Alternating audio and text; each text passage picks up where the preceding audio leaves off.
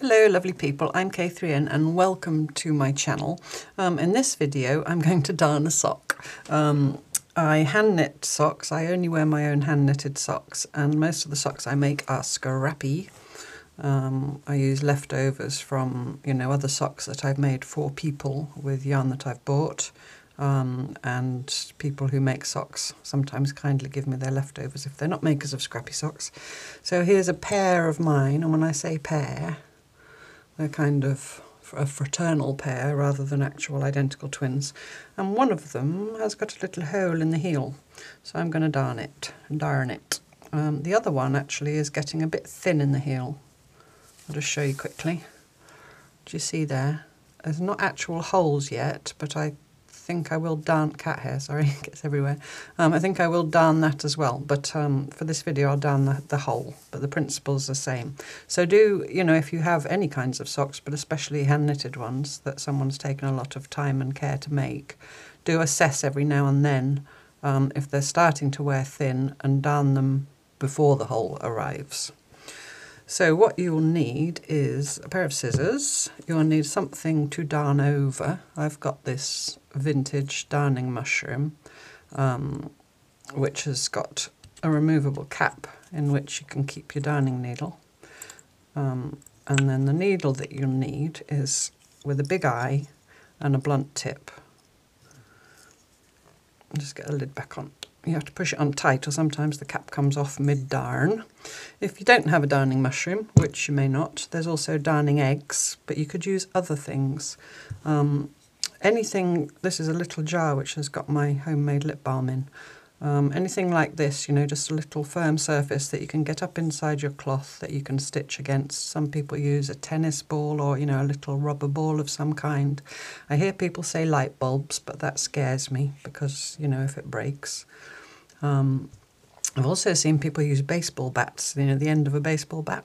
So you might have to be a bit creative and go and look around your home and see what you might have. And then the final thing you'll need is something to darn with. Now this is my little tin of small scraps of yarn. Because I'm a sock knitter, I have a lot of sock yarn leftovers. If you don't have leftover sock yarn, you could use something like a cotton embroidery floss or a sewing cotton of some kind. Although ideally you want to use the same fibre that the socks are made of, but it's better than nothing. You want to get the thickness about the same as the material that the socks were made of as well.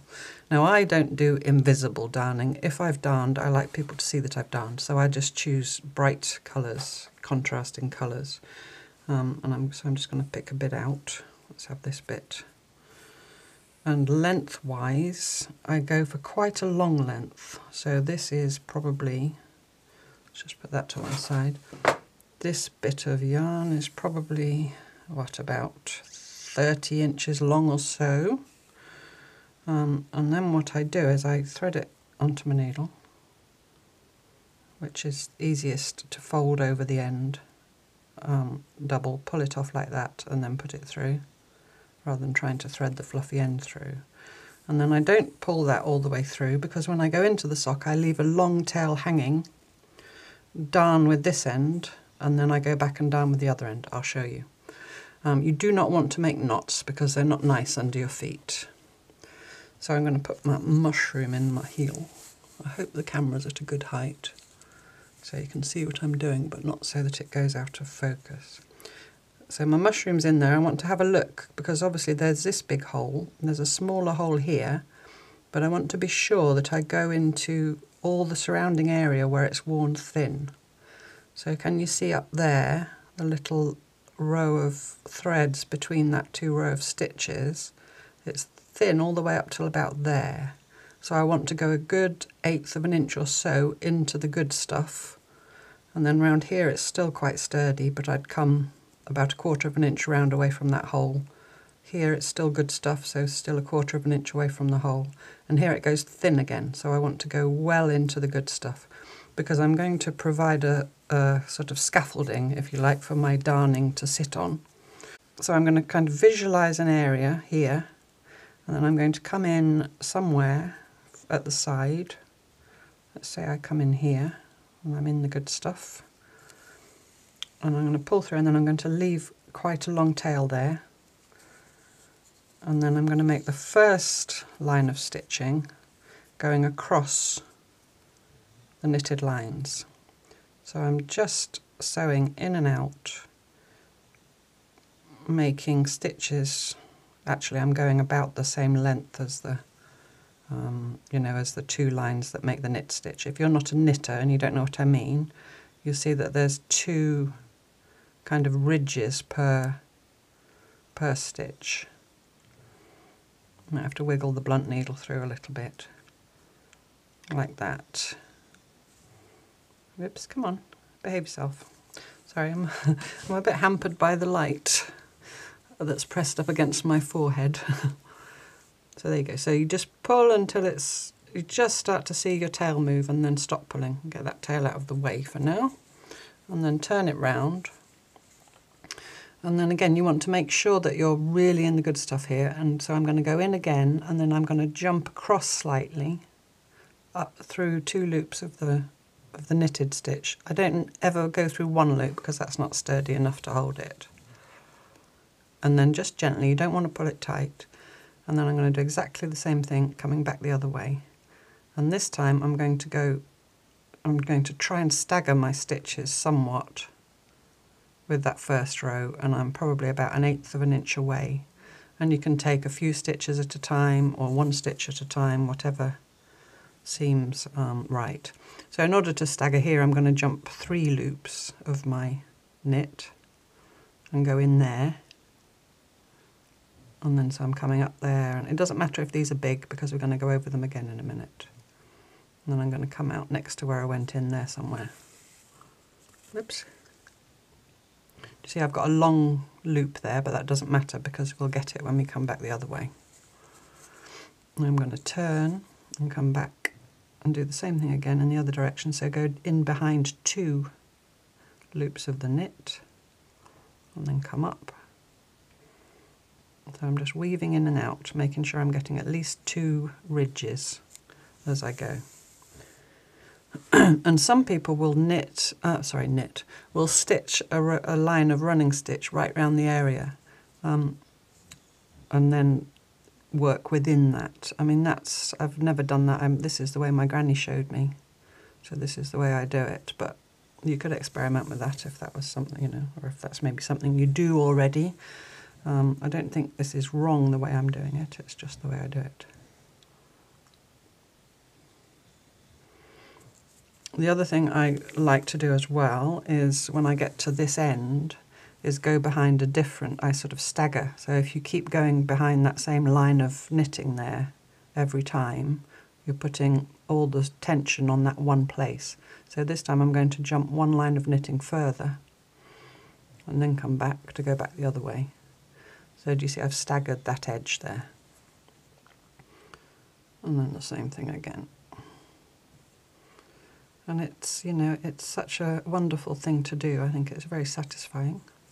I'm almost pleased when there's a hole in my sock. Even my dad could darn a sock, and my dad was not a sewer. On this side as well, I'm going to come 1 bit further. So it's just, you know, keep being aware of the damage, the hole in the fabric, and just assessing what you might need to do. Oops. You know, to fix it. And don't pull too tight here. You see that little loop that's going around there? I don't want to pull anything out of shape. For one thing, it puts strain on the fabric, like I said, but also it can then feel uncomfortable under your foot. Another thing about darning is some people will say turn it inside out and darn on the inside, and that's more to do with trying to make it invisible. And I've never done that, and the other reason, apart from the fact that I like to see my darning, is that you feel it more, I think, if you darn on the inside. So here I'm going to jump over that line again, because that's a stagger.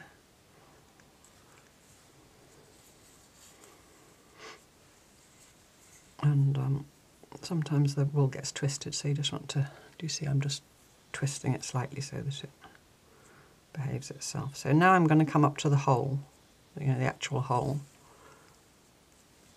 So here I'm going to, I think I can go in and out once more. I'm going to go in, then I'm going to jump over the hole and then leave a line of stitching the other side and then come in at the other side of the hole. And then here you really want to just pay a bit of attention to your tension. Attention to your tension. So you keep it round your egg. Some people, or your mushroom. Some people, if it's a mushroom, like to put an elastic band or a hairband or something around to keep it, you know, firm. You can do that if that's easier for you. But you don't want to pull that hole closed with the stitch. What you're doing is that hole represents an area of cloth that's worn away, or an area of yarn that's worn away. So you need to fill it back in. Don't try and pull it closed.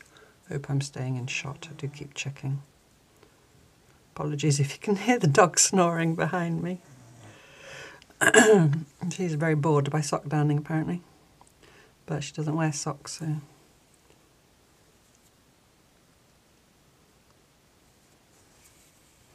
And you see that my rows of stitching are about 1/8 of an inch apart, there or thereabouts. Jump over, in and out. And I'm not super precise about it in terms of the look of it, it's more about making sure that it's sturdy enough, you know, that it will extend the life of my sock. And I have some socks, I should have brought my oldest pair to show you actually, that are darned multiple times. The darns are darned.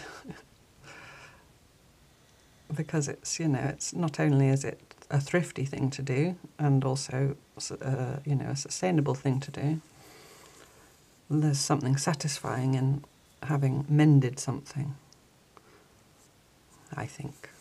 You know, not everybody will agree with me, of course, but that's one of the reasons I like to do it. It's kind of like when you make something, there's that satisfaction in having made a thing.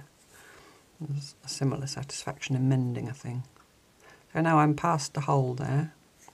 Now looking at that, I've got a bit of too much gap there, so I'm going to sneak in there, come up there, and put in another strand in between.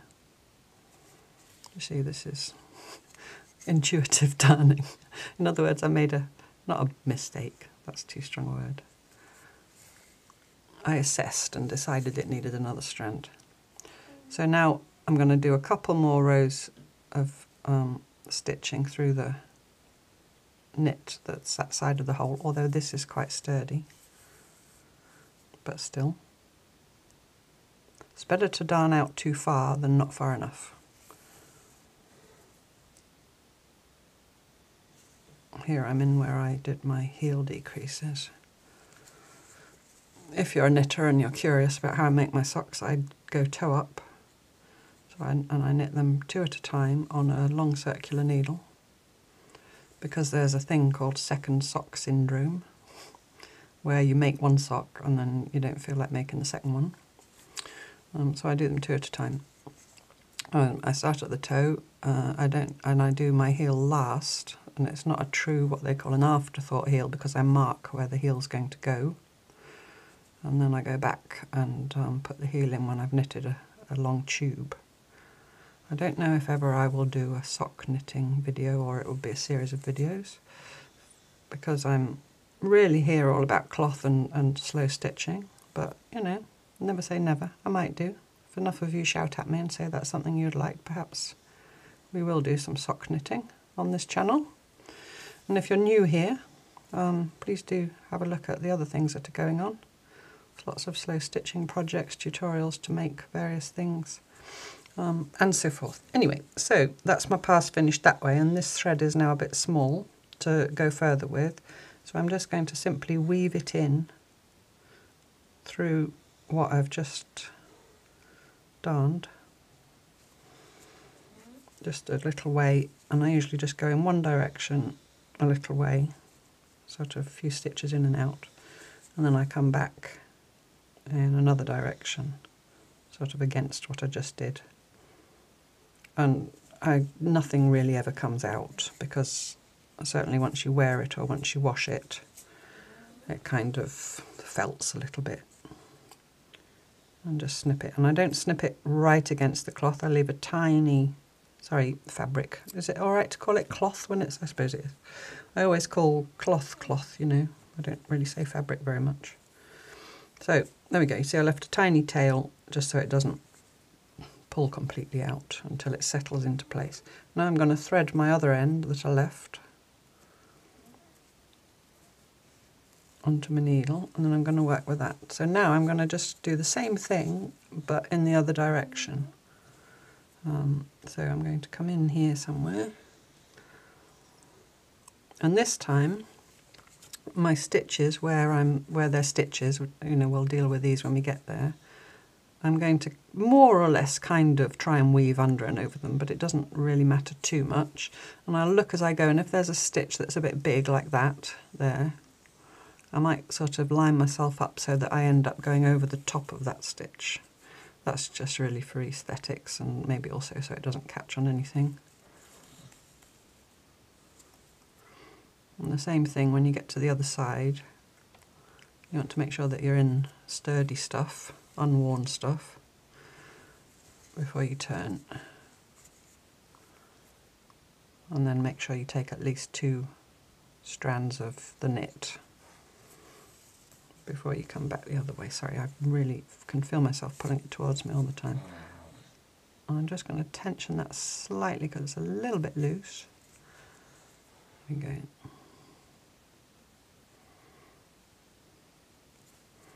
And come back the other way.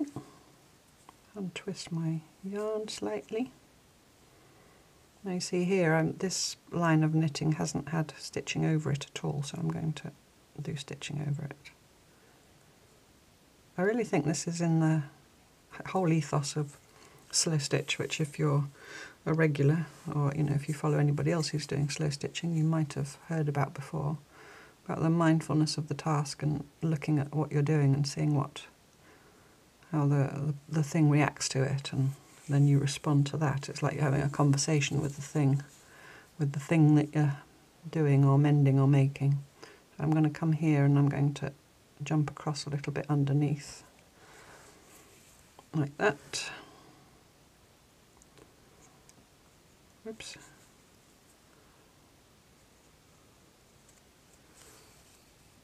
And then come back the other way. So ideally, where I've gone over that stitch, this time I'll go under, but that's ideally, as long as you're kind of doing a weaving motion at this point, when you're still in, you know, some structure of sockness, let's call it, it's not critically important.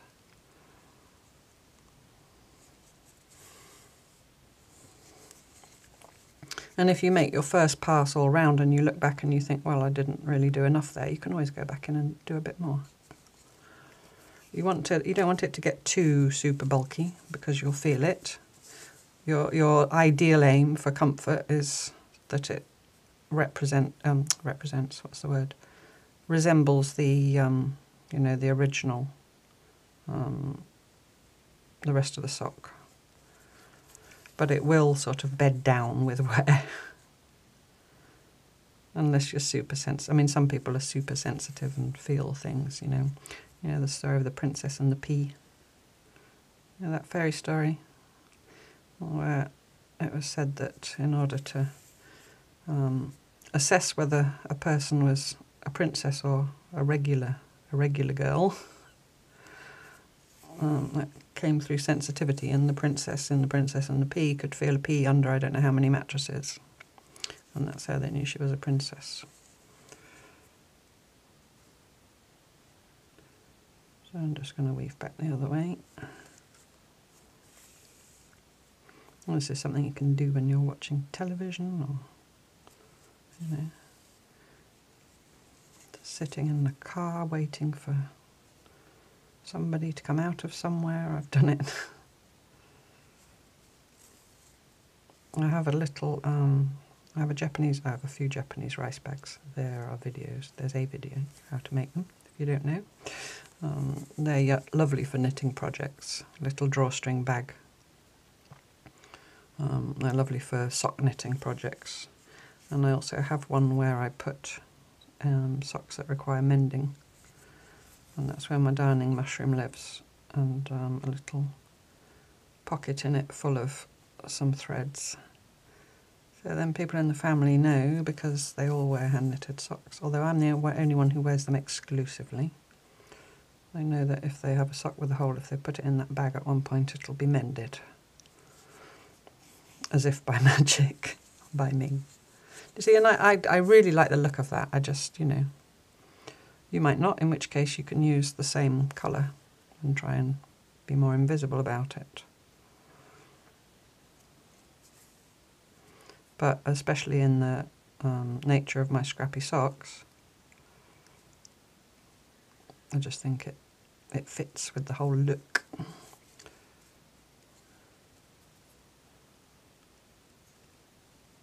See, here I'm now into it. I've still got some sock left there, but that's quite a long loop there.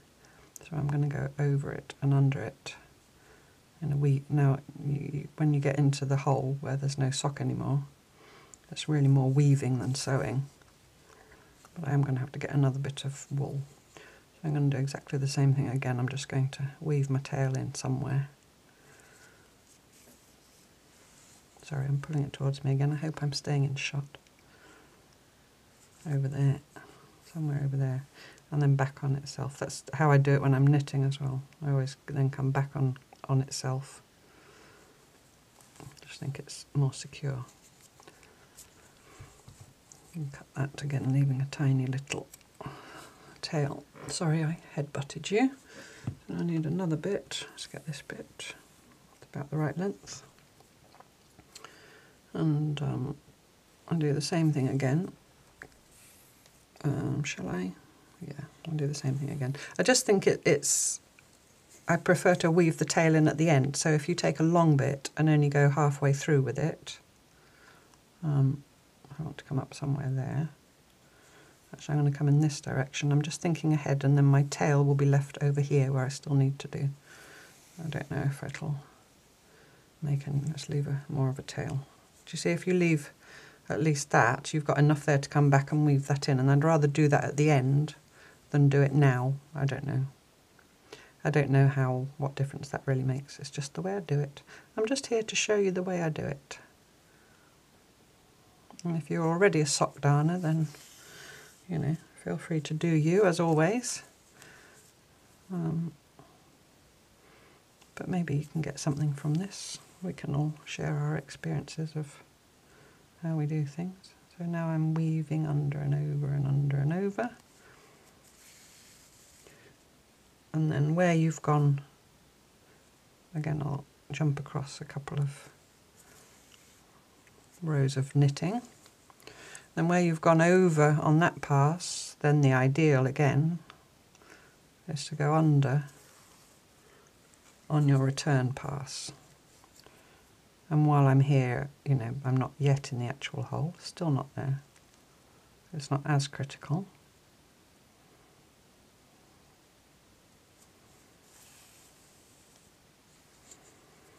And all the time making sure I don't pull it too tight, that I just tension it so that and you know, I'm keeping this pulled down. If you've got hand issues at all, then probably the rubber band or hair tie around the darning mushroom would help, maybe.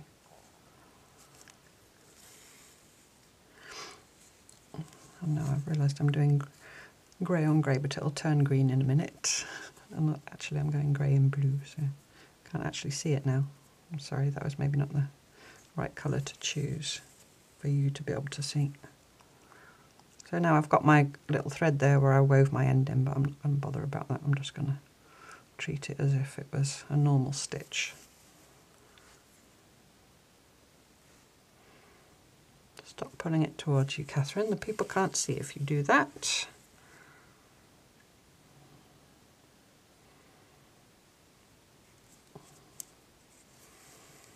And there I split the yarn, which is probably naughty, but I don't think the world will end if I leave it like that. So over, under, over, under. And it's not something to stress about the over, under. As long as you kind of don't end up with great big long stitches that aren't covered,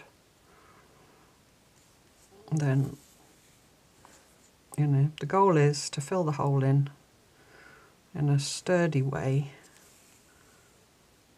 And to me as well, that it's pleasing to look at. And I don't mind if it's a little bit wonky. If you've been here for any length of time, you will know that already.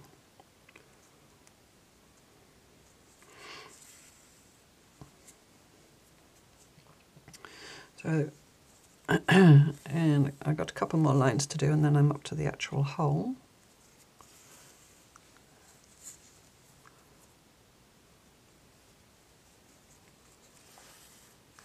And all the time you see I'm checking with my thumb that it's not lumpy or bumpy anywhere and that it's reasonably smooth in case a sock princess has to wear it. I have been in there, it's just that it's the same colour. In and out and in and out.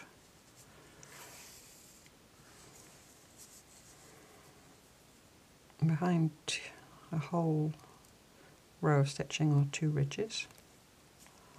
And over. It's beginning to turn green. So now I need to go over and under and over and under like that. And here I'm to my loop, so I'm going to go over, under, over, and then under there somewhere, and then over, under, and then back the other way.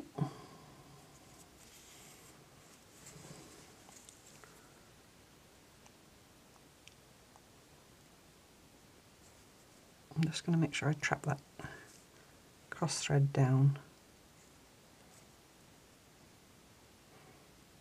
Come on, behave yourself when all the people are watching. So there, I want to go over, I want to do quite a big jump so that I end up under that. Under, over, and then under. And now in the hole there, you know, the actual hole, I always then take my needle and push all that across so that it stays as snug as possible. And then over, under, and into the good stuff.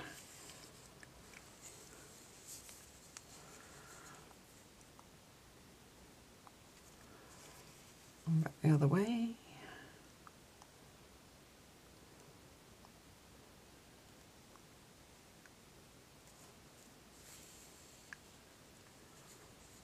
And now I'm at the actual hole, I'm just being especially careful with the tension as well, because there's not much to push against.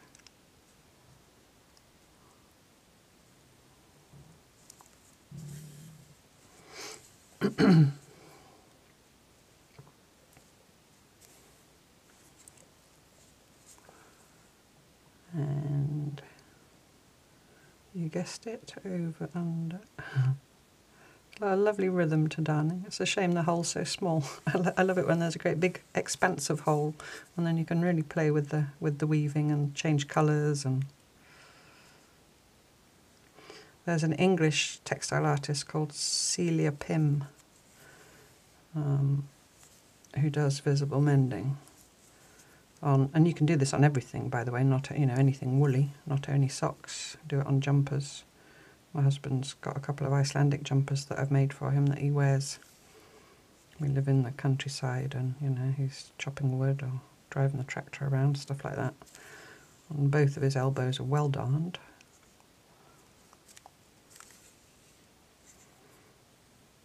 So have a look at Celia Pym. I'll see if, I know she's on Instagram, I'll see if she's got a website or something for those of you that don't know her and put a link in the description. But her visible mending is artistry. It's not this that I'm doing. It's absolutely beautiful. Probably need to get a new bit, so I'm going to bury that again.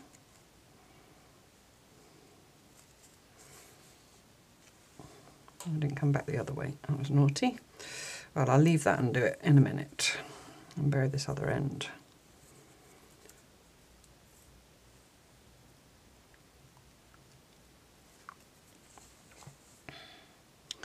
And this is long enough to do a couple of lines of darn first.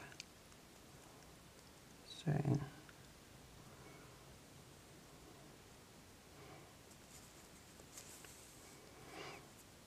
now there's my hole, do you see? And if I push the stitches to one side I can still see my mushroom. So I want to cram in another row into the actual hole.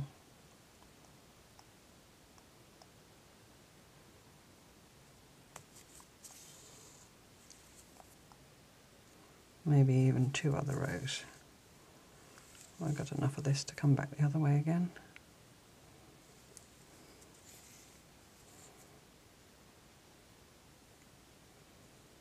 Heading back in that direction. Again, pushing it down, making sure it's nice and smooth, or as smooth as it can be. I can just about squeeze another thread in there.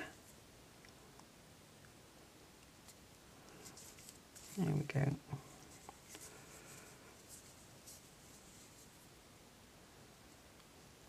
And then I'll weave this in.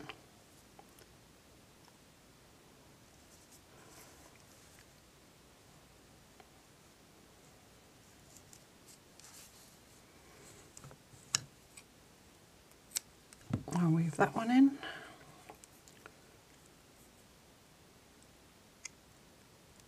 And I think I already wove it one way, so that's enough. I just need to do a tiny bit more there, but let's have this bit. See, these, I'd always keep these bits if you're a knitter, especially if you're a sock knitter, and that if they're too short to put in a scrappy sock. And in my scrappy socks I would probably use that even for a stripe, that little bit. So, but then anything smaller than that stays for the darning.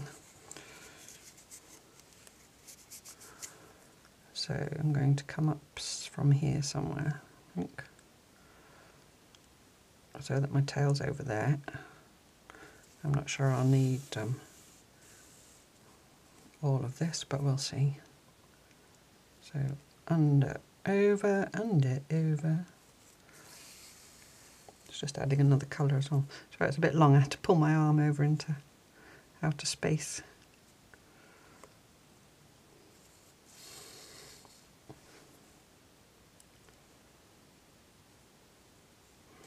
My grandmother, when she taught me to darn, of course it was with the same colour and neat and as even as possible. I don't know what she'd make of that if she saw that now. I think she'd probably still be proud of me for still darning. I think it's, maybe it's, I don't know if it's having a revival or if it was always there, and I know many of you are probably already darning.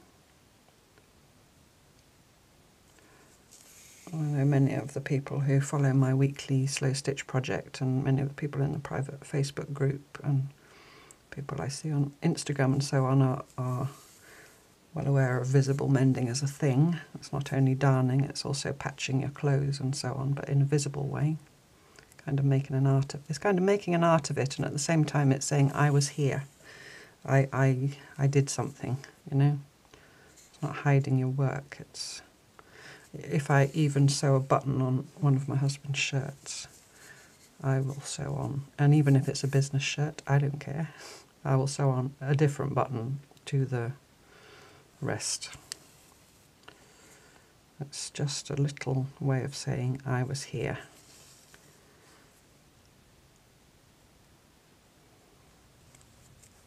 So I think I can just go up and down once more, and then I think I'm good. I think my sock is good to go. That's fair enough. And then what I would do on the other sock that I showed you, which is just worn and hasn't got a hole in yet, I'm going to come up here because I see those two long strands here. Just going to go over those. I'll do exactly the same thing, but I won't have to do that weavy thing in the middle because there's no actual hole. But I will just assess the area that's worn and just stitch backwards and, you know, in one direction, backwards and forwards, and then go across in the other direction. And that will hopefully prevent a hole even from forming. Right, so just before I finish off this thread, I'm just going to have a look at that. Is that dense enough? I think so, that's dense enough. So all I need to do is weave this in somewhere into the body of it. Make sure I don't pull it too tightly.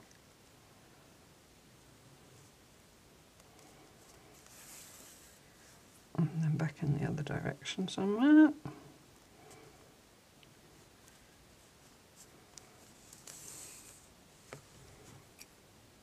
Cut it off. And then I'll do the same with this other one. I might as well do it quickly. Just so you've seen the whole thing. You can, you know, you may have gone already. You may have seen the beginning and thought, yep, got it.